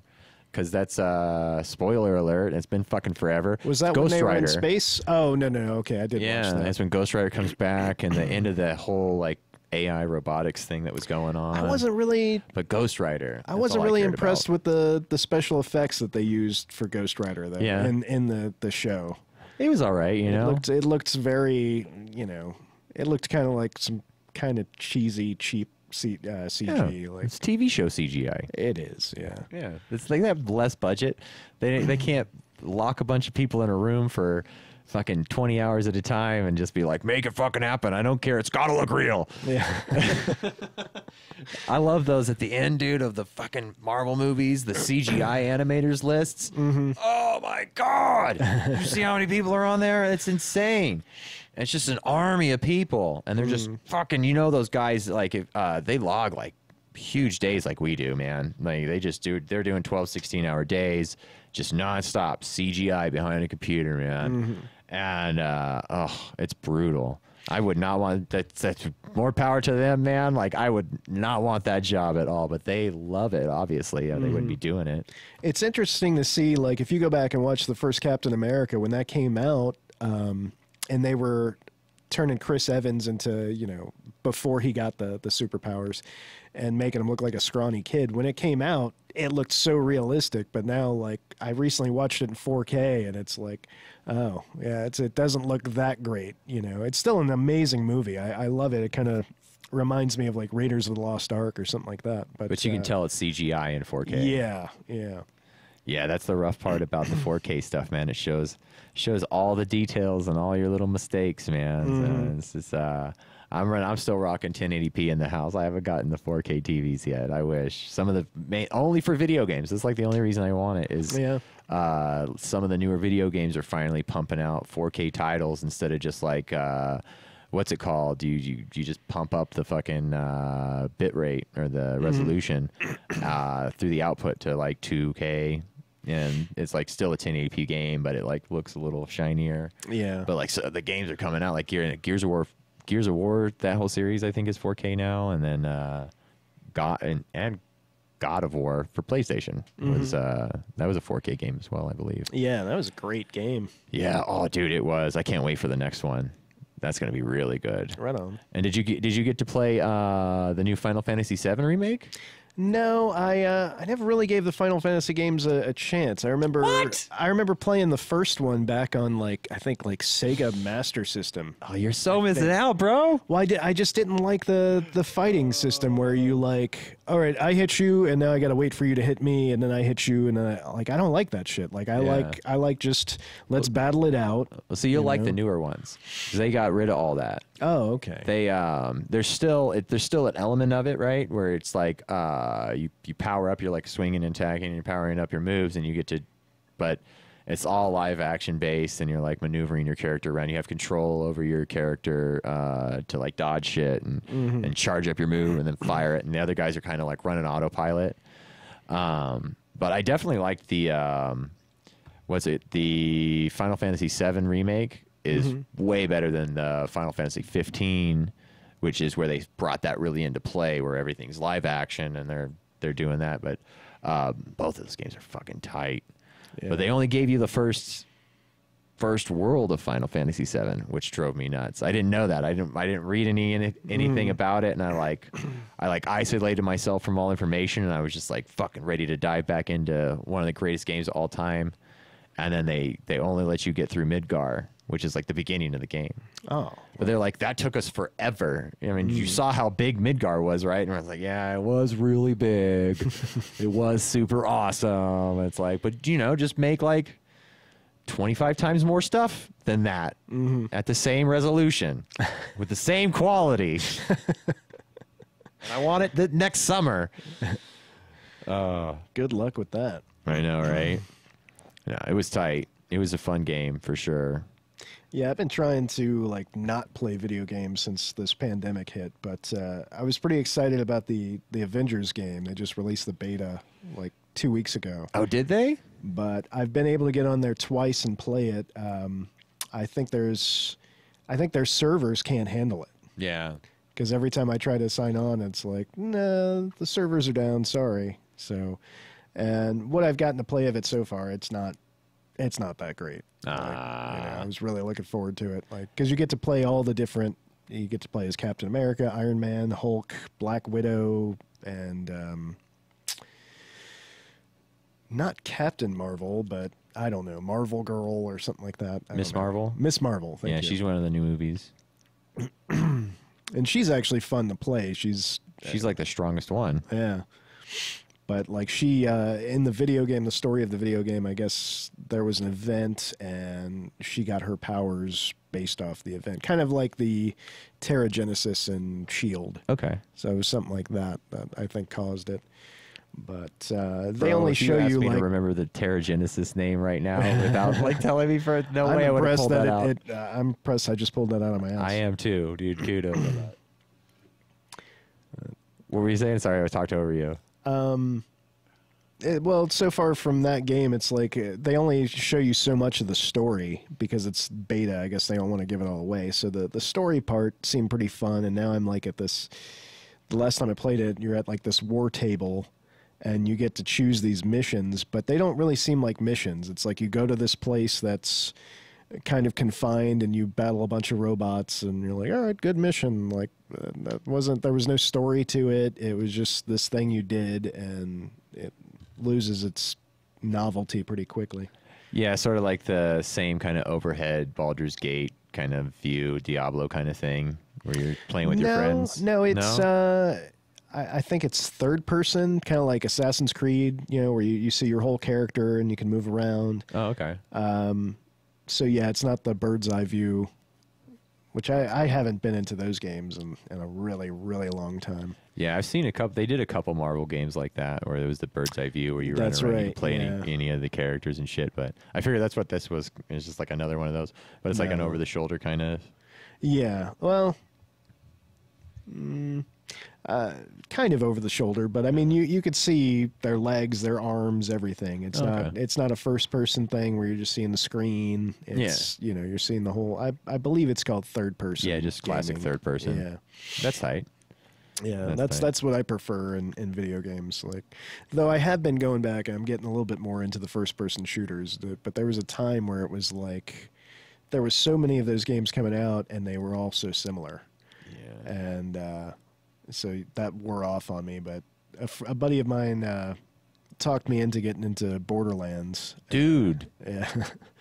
So I played that with him like online for like a couple months, and he was way more into it than I was. I crushed that game when it came out. He knew like every name for every gun, and this is the gun you want. Like, that's cool, man. Like, he just knew entirely too much about it, but it's whatever makes you happy. I liked about Borderlands was it didn't matter what we were doing. I didn't give a fuck about the storyline. It looked really cool. It played really smooth, and I was having fun. Like, I'm always having fun in that game. The enemies are interesting and kind of goofy, and like the weapons are always screwy. And you're like, oh, look at this weird thing I got going on. And like, I have a blast playing those Borderlands Yeah, and games. that's all I did with it. I didn't pay any attention to the story. I mean, to be honest, I was always stoned when I was playing it. Yeah, that's the way to do it. And so my buddy would be telling me, oh, remember this? I'm like, no. And he'd start talking about different characters. I'm like, who's that? Like, you've spent 20 hours in this game. You don't know who that is? Like, no, wasn't really paying attention, just like shooting people. So, Oh, we got it when it first came out, and like a couple of my friends wanted to like, they gotta watch the storyline in order, and then I didn't give a fuck, and a couple of my other friends didn't, right? So then, so for me, the storyline was this mashup because I was just jumping in and out of everybody's games and like going back a step, and I didn't care. Let's go kill some stuff, you know? Like, let's run. I've played this level 3 times this month, but I'm gonna kill some stuff with my buddies and have a fucking blast doing it. it's a good stress reliever. Oh yeah, totally. And yeah, I could jump into that game anytime and fucking play it, man. Yeah. And it was just always fun. I didn't care what we were doing. That's something I've appreciated about video games for a long time is like you could spend $60 on a brand new video game and it could provide you 100 hours of entertainment. Oh, yeah.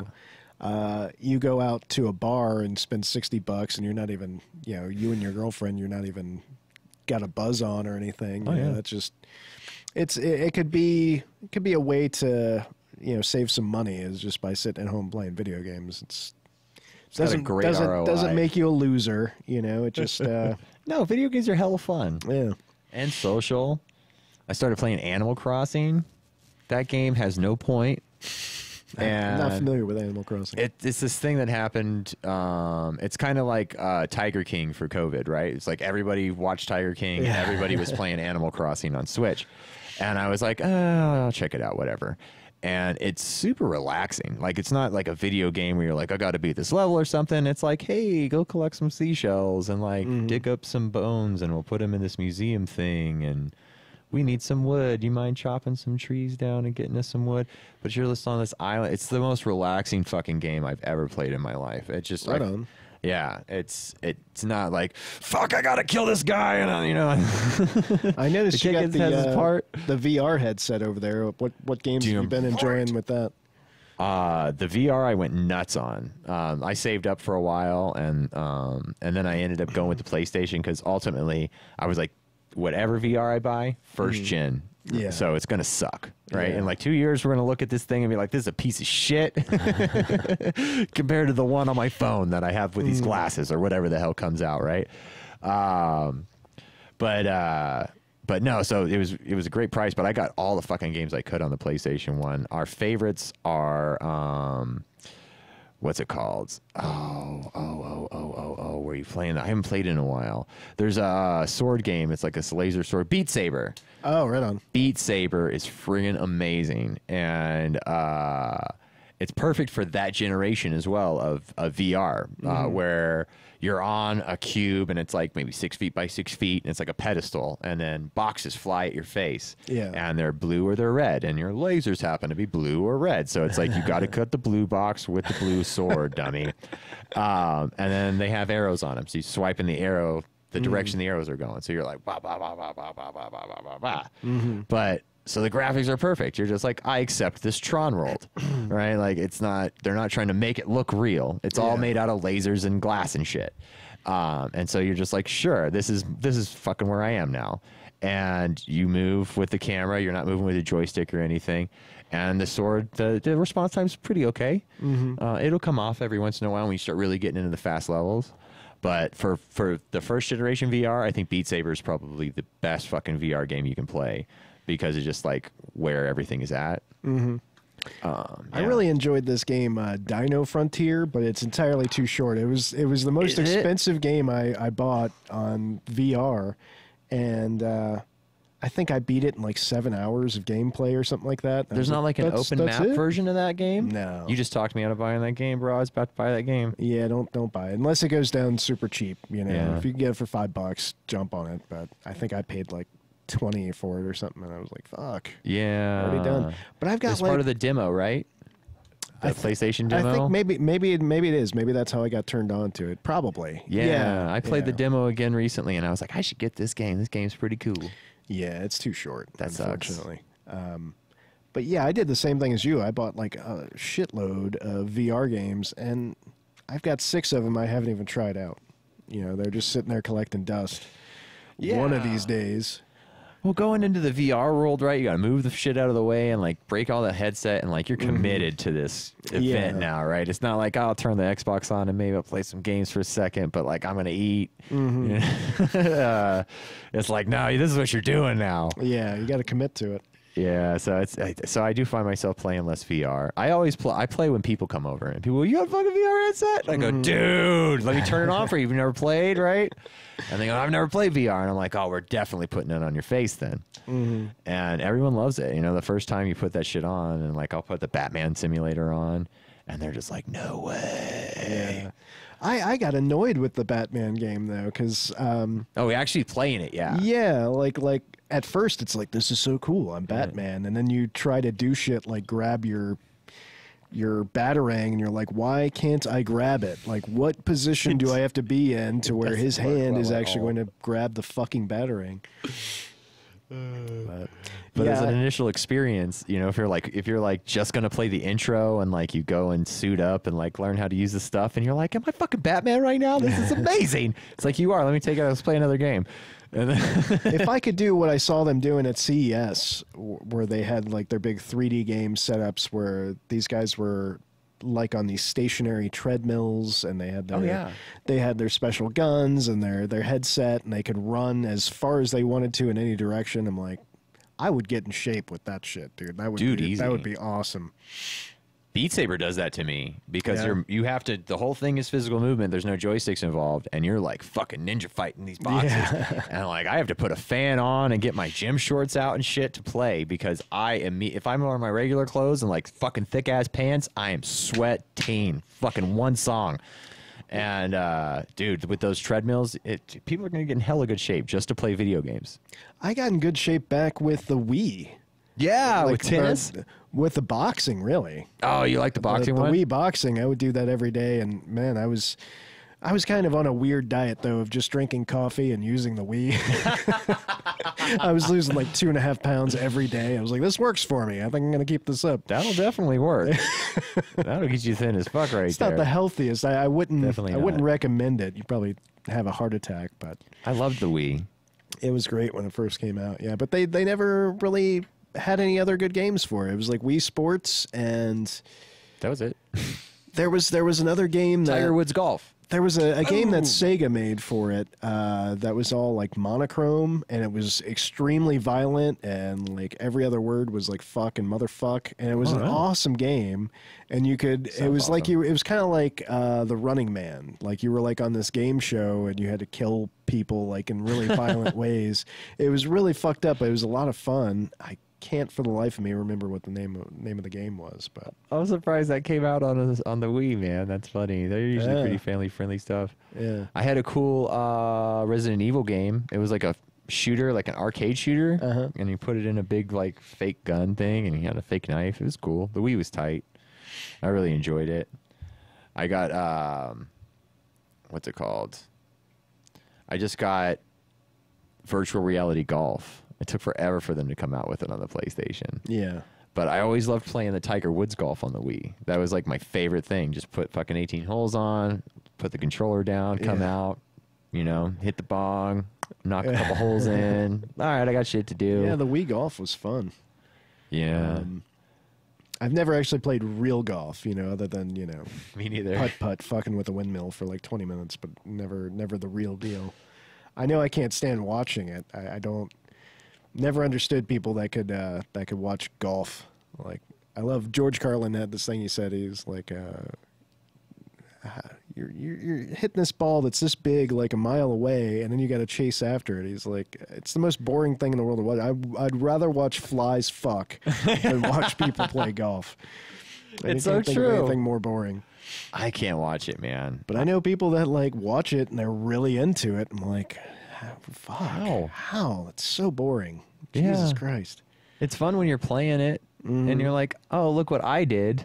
But fucking watching other people hit a ball around, man. Not my cup of tea. No way. But the virtual reality golf is tight. Yeah. I really have enjoy it, man.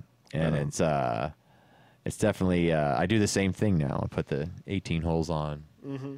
And you just come in and put the headset on, and all of a sudden you're just like out in nature, and there's birds chirping, and you can look around in 360 degrees and kind of be like, fucking hey, walk up to the hole. Cool. It's a trip, man. It really is nice to get out of like this space. My little my tiny little dungeon that I'm fucking quarantined in. Well, you've got a pretty big house, dude. It is nice. If you're spending all your time in here, it's not huge, but I wouldn't say it's tiny either. Just so much shit, you know. We're figuring out like it's phase 2 of this whole operation where like all my studio shit and all my band gear and all this camera equipment, it all goes into like a fucking studio, and we can have our house because I'm sick of having all this shit in the house. It's a mess. It's a fucking How's mess. it been affecting your day to day? I mean, we're used to it now, right? But I mean, still, like, if I got to go out in the garage and I got to fucking sidestep past the PA, and I gotta, you know, this is my living room, right? I got fucking curtains on both sides, and the couch is all set up and cameras everywhere. So when you're not using this space for podcasting, like, do you guys like come in here and eat dinner and watch TV, or? Yeah. We'll like put the tripods down, and we'll hang out and watch TV. And we got the little dinner tables, and that's like we hang out and we put our little table here and we fucking eat our dinner, and it's like whatever, you know, we got to get shit done, and there's nowhere to do this at. Initially, we had a space, like we were going in on it with some people, and there was like a whole plan that included me like doing live concerts and shit at the same time, and of course the virus shut that down really hard. Yeah. And here I was with my thumb up my ass, and I was just like, "Fuck it." Did you go out for the march? Anyways, huh? Did you go out for the march like last week? I don't even know what No. that acronym is. It's like WEEC. It's everybody in live events. Oh. They were pushing cases and driving downtown Las Vegas, and people were asking me if I want to do it. I'm like, no, I'm kind of a pussy, man. Like, it's too hot outside, number one, and I'm a germaphobe, and I don't want to catch this fucking shit that's going around. So, Yeah. yeah, you hear a it's lot of rough. people talk about it like, you know, everything's just bullshit, and it's like, I don't Everything's know, not bullshit, Like, man. I've got a close personal friend that works for Dignity Health, and like she's had 3 of her colleagues die from it, and she's like, this is not a joke, man. Anybody that thinks that this shit is not serious or they think it's a hoax, go to a hospital and see what things are like. And my mother's health is declining, and she's we've had to take her to the hospital a couple times, and it's fucking scary, dude. Like, Yeah, it's like, do we even take her, or is she gonna get fucking COVID? yeah, like we took her to Henderson Hospital, and the whole time I'm just like, half the people in there are there for COVID related reasons, and like, am I going to get out of this waiting room and have it myself, you know? And so I've been tested a couple times, which have you had to get tested yet, or No, been through the process? It's pretty impressive. I went to how- a how doctor too, quickly- and they didn't even bother. They were like, "Oh, what are you here for?" And I was just like, you know, fucking other stuff, refilling prescriptions and shit like that, you know. Yeah. And I was like, "Nah, I don't want to. I don't care." Friggin', I'm pretty confident that most of us got it in January at CES, Yeah. because like everybody got hammer fucked sick. Like I was sick for 2 weeks. CES all the way through into the next gig, all the way through that gig. Mm-hmm. And I was just sick as fuck. And I don't get sick. I just don't, man. Like I take a bunch of vitamins and I eat right and I work out. Like my Yeah. immune system works. I'm 35. Like it takes, if I get sick, I get like a sniffles, and then like 2 days later I'm fine.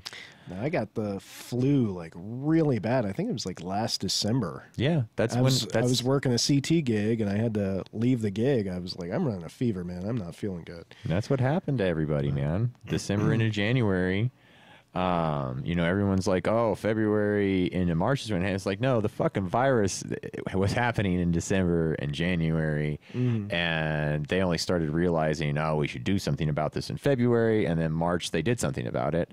But in the meantime, you know, those 3 months, everybody was getting fucking sick, real sick. Everybody I knew, and it's like, and for us, you know, working in Las Vegas in the conventions, it's literally everybody from around the world, from every country, they're coming straight at us all the time, and we got to go up and put mics on them and send them on stage and do everything with them. And you got to think about everything. Somebody I was working with out at the Cosmo, he comes to town and he's fine the first day. The next day I see him and his eye is like swollen up huge. He's like, I guess I touched a banister or something and then touched my eye, and he was very unpleasant to look at for the rest of the week.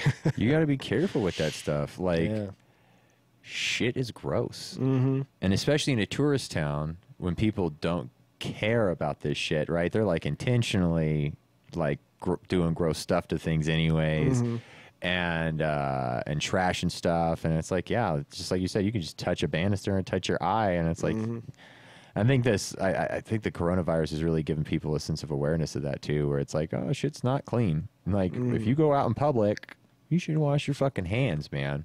Like, I'm real OCD about that. It's such a weird thing to me.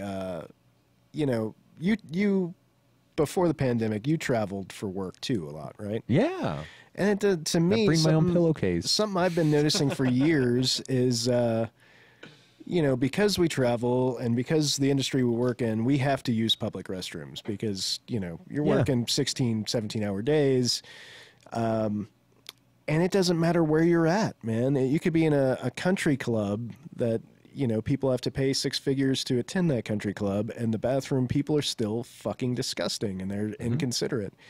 And I wanted to actually make a documentary about that. About people in the bathroom and how they behave? About public restrooms in our country, about how it doesn't matter where you go, but I think people don't think about it, you know? And the way I am, if I go use a public restroom, it's cleaner when I leave the stall than it was when I went in. You know? I'm not leaving a mess for somebody else to clean it up. That's how I'm built. I don't want people cleaning up after me. And so I remember being at an airport, and this guy came out of the stall, and there was like a watermelon-sized turd that he just left in there, and I was like, fucking really, dude? No, you need to get back in there and clean up after yourself. No, you do not leave shit like that. And I called him out in front of like 30 people, and he's just like, oh, fuck you, whatever. I was like, no, clean up after yourself. That's not cool, man. I wanted to... That's the society we live in. I wanted to print out signs with pictures of shit like that and just start pasting them on stall doors, you know, and saying, this shit is not cool. You know, your parents don't work here. Clean up after yourself. Respect people. Yeah. Respect the people that are making minimum wage that have to come and clean this bathroom, you know. You couldn't pay me enough to clean up somebody else's shit, you know. It's... Yeah. I used to do it for free as an intern just to sit in the back of the recording studios, right? You're like, oh, yeah, we need you to come in early and mop the floors and make coffee and clean the fucking toilets. And it's just like, I'm in the music industry. Well, as a teenager, I worked in fast food. And like once a week, somebody would clog up the men's room toilet with just a turd that was just too big to flush. And we designated this person as the fecal phantom. And usually, like, I would just decline. I would be like, fucking fire me. I am not cleaning that up. You are not paying me enough. And so I'll never forget my manager taking his Char Hut t-shirt off and wrapping it around his face and just catching him plunging this toilet and stopping mid-plunge and looking at me and saying, don't say I never did anything for you. Right back to it. Whoever dropped that fucking monster turd needs to deal with it. My little brother Eric, I'll put him on the spot. He would drop fucking Coke cans in the toilet all the time. What the fuck? I don't know how he's making that happen. Fucking like that. We're just like, dude, like you get up in the morning growing up and it's like, what is that? How did that come out of your body?